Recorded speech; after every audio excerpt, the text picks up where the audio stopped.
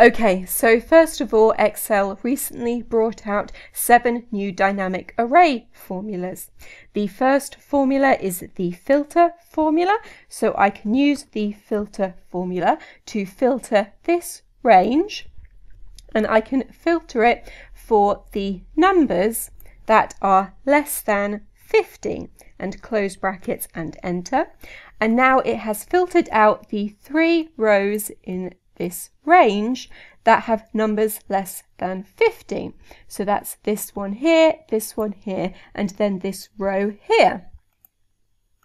The formula lives in the top cell here, but then it spills to fill the number of cells it needs, and those cells are then outlined in this blue rectangle. In all of the other cells, the formula is grayed out in the formula bar because the formula isn't actually in these cells. Now you can reference this array by clicking on the first cell and then putting a hashtag in and enter, and it will copy the whole of the range for you. You can delete the whole of the range just by deleting the contents in the top cell.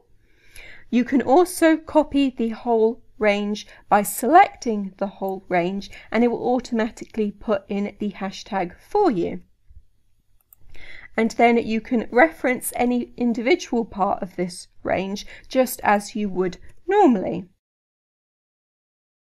Now, if there is already something inside one of the cells the formula wants to spill into, you will get a spill error, and this is telling you that it wants to spill into a cell which has something in it. So you just need to delete the contents of that cell in order to get it to work.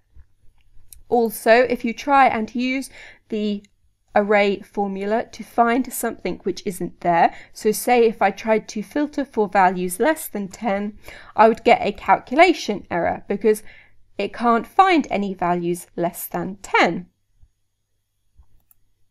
However, I can avoid this by using the if empty option, which will allow me to put something in instead if it can't find anything. I can also use this to filter words, so I can filter for names that are Ben and close brackets and enter, and it filters out the 4 people in this range who have the name Ben. Now the second formula is the sort formula, and this is equals sort, and I can use this to sort this range. Then the sort index is the column that I want to use to sort it.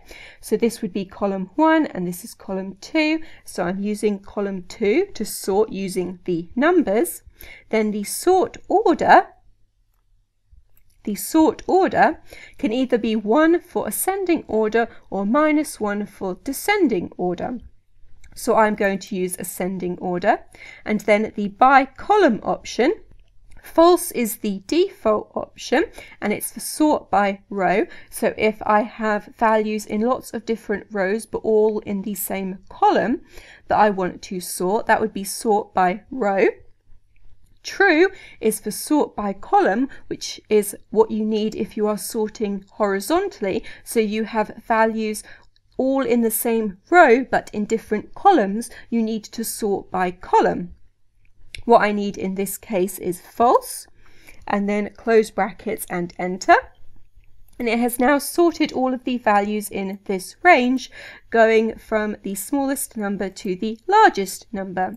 If I change the sort order to -1 for descending order, it will go from the largest number to the smallest number. And I can also sort this using the names. So if I change the sort index to 1, I'm now sorting the names in reverse alphabetical order, going from Z to A. If I change this from descending order to ascending order, it will sort them in alphabetical order, going from A to Z. Now the next formula is the sort by formula. This is similar to the sort formula but has a couple of different features.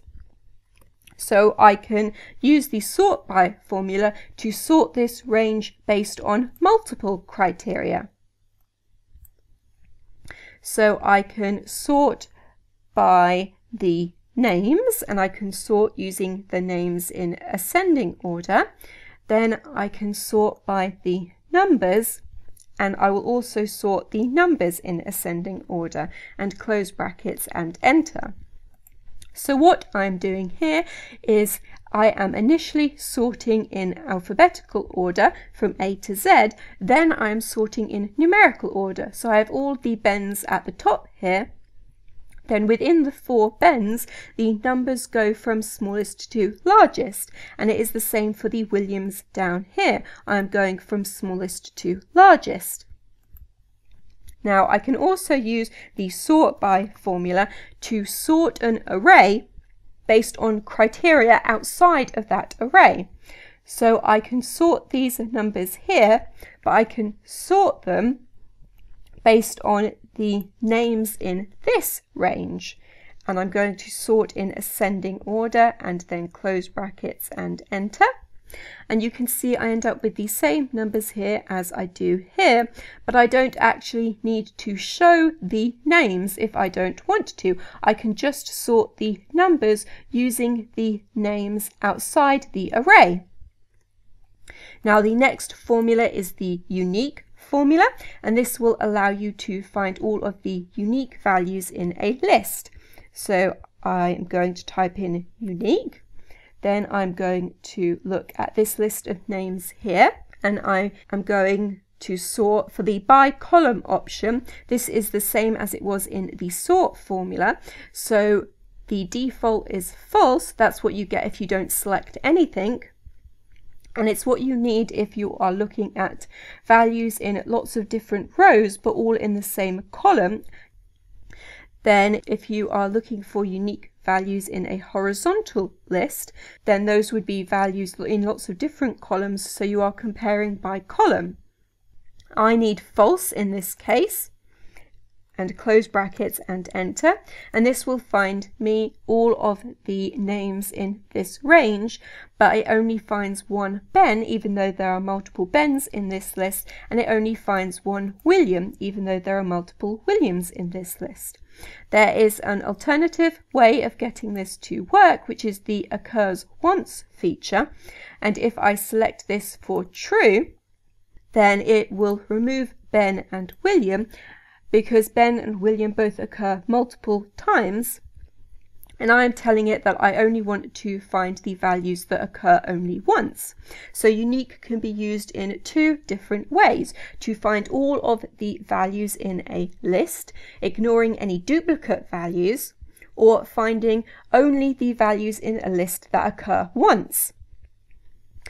The next formula is the sequence formula, so I'm going to type in equals sequence. Then for the rows, I'm going to put 5. For the columns, I'm going to put 2. For the star, I'm going to put 0. And for step, I'm going to put 5, and then close brackets and enter. And you can see the numbers are now going up in a sequence from 0 to 5 to 10 to 15 and so on. So what I have here is 5 rows, so 1, 2, 3, 4, 5. Then I have 2 columns, 1, 2 columns, and I am starting at 0.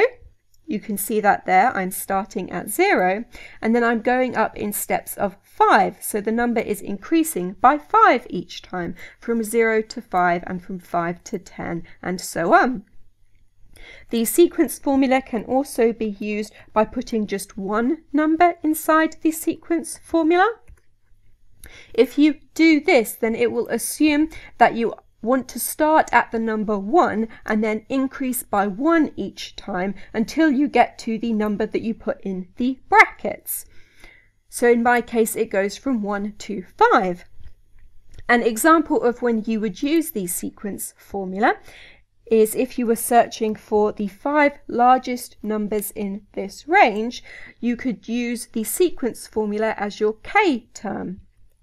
So I can put sequence in here and then 5 and close brackets again and enter, and it has now found me the 5 largest numbers in this range. The next formula is the RANDARRAY formula, and this will give you random numbers. So if I type equals RANDARRAY, the rows and the columns work the same way as they do in the sequence formula. So I'm going to put 5 and then 2. The minimum I'm going to have as 10, the maximum 100, and then for integer I'm going to put true because I want integer numbers. And now I have 10 random numbers. I have 5 rows again and also 2 columns again.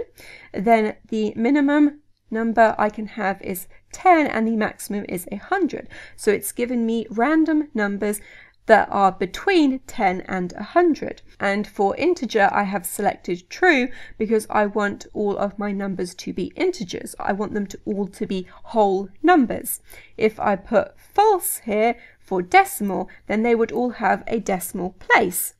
And you can see that here. They now all have something random after the decimal place. I can also change the minimum and the maximum values. So say if I wanted all numbers between 0 and 10, you can see I now have random numbers between 0 and 10. Now the final formula is the single formula, and you will never use this formula, but dynamic arrays stop something called implicit intersection from working in Excel, so the single formula replaces implicit intersection.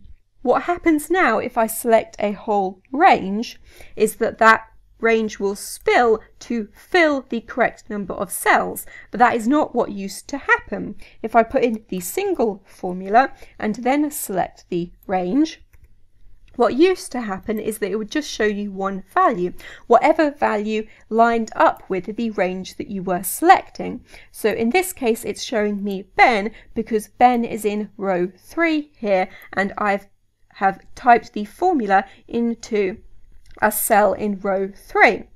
Now if I put $signs around this range by pressing F4, I can then drag this formula down, and you can see that it copies the names in this range. So for example, Lisa lines up with Lisa in this list. And it's doing this, it's looking for the value that it's lining up with, or that's in the same row with it, or that intersects with it, which is why it's called implicit intersection. However, when I drag the formula down past my range, so I'm no longer intersecting with the range I selected, I get a value error because there's nothing for it to line up with. Like I said, you will never use the single formula, just like you never used implicit intersection, but it is important for Excel add-ins to work. Okay, so in this video I have shown you Excel's 7 new dynamic array formulas, and that is everything.